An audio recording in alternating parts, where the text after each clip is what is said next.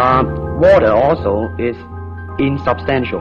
By that I mean you cannot grasp hold of it. You cannot punch it and hurt it.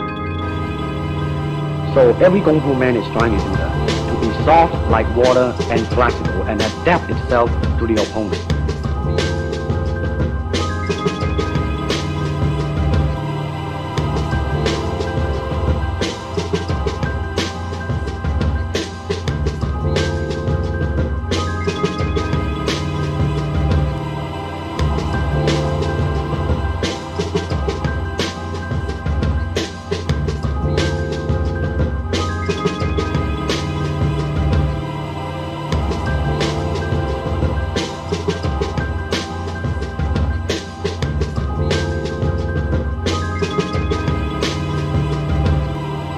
A Kung Fu punch is like an iron chain with an iron ball attached to the end, and it goes whang, and it hurts inside.